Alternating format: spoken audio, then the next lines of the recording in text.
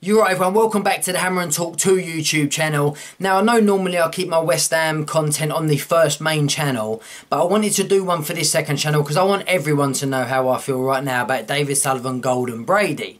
Now the club have just released a statement on their website, okay? I'm going to read it out to everyone on here, yeah? I've got it behind the camera, so I'm just going to say what it says on the club statement website. What they've released is, it says, West Ham United have immediately launched a full and thorough investigation into the incidents which marred the second half of today's match and are committed to taking decisive and appropriate action. An emergency meeting has been called with all London Stadium stakeholders. And there will be no further comment at this time.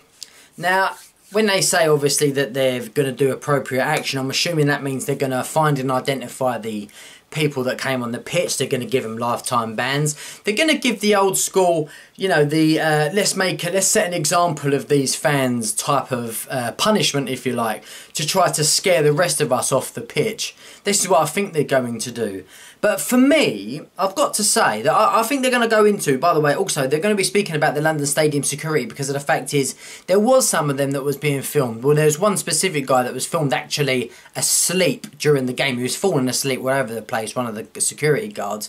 There was people not even looking towards the game at all. When there was people on the pitch, there was people that wasn't even going onto the pitch, stewards that, you know, as far as I'm concerned, they're meant to be there to remove anything. That's the whole reason why they're around now. But given that slim chance that a fan does, you know, go onto the pitch, invade it.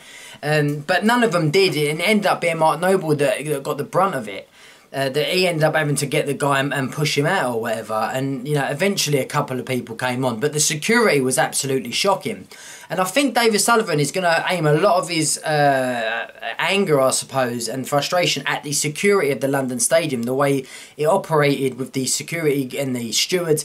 That the fact is they wasn't alert enough, or there wasn't enough numbers. I don't know what it is, but either way, I feel like his anger is going to be thrown this time, or his blame is going to be thrown on the London operators, you know, the London Stadium operation.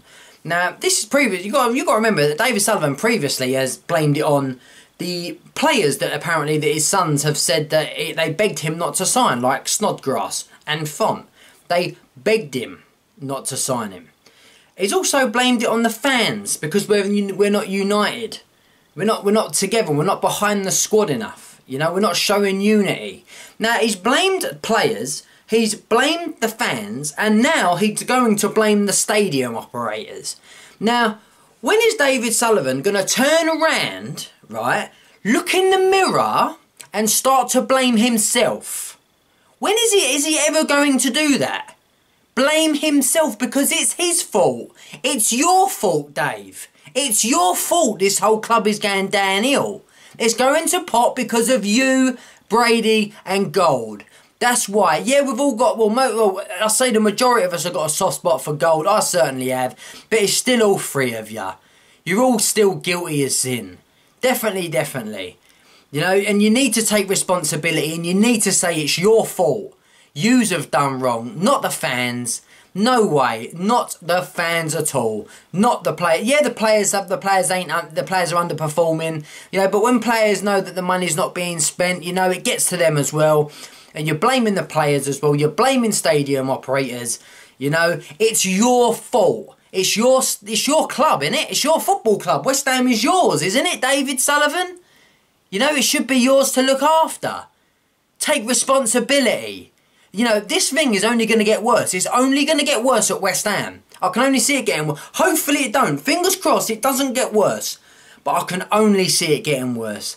You know, there was a game in, I don't know if it was the Mexican League or the Portuguese, I don't know, or maybe the Netherlands, somewhere across the world, where all the fans came and jumped on the pitch. There was loads of them. And in the end, you could see that the security, they didn't even bother because when it becomes a certain amount of fans that run onto the pitch, you know, 2, 3, 4, 5, 6, yeah, they can all be controlled.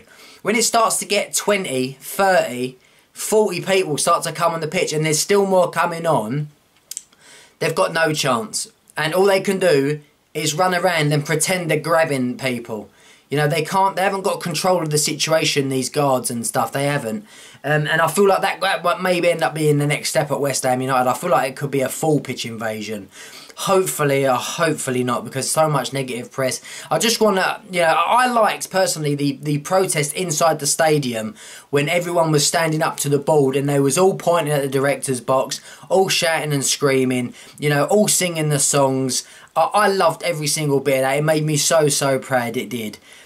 Obviously, the part of the whole pitch invasion bit, that didn't really make me so proud when they was coming onto the pitch and picking up corner flags. I don't really agree with that. I think that's the footballer's professional, you know, working area.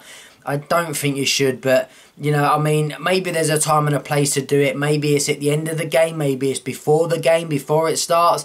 But then if it happens before the game will never kick off, I don't think. I don't think they can remove 50,000 fans from the West Ham Stadium. I don't think it could happen. But yeah, I just wanted to say that David Sullivan needs to take responsibility. That it's his fault. No one else's. Stop blaming everyone else, David Sullivan. I want to know everyone else's faults as well. Whose fault? Please tell me. Please tell me you agree that it's Sullivan's. Please.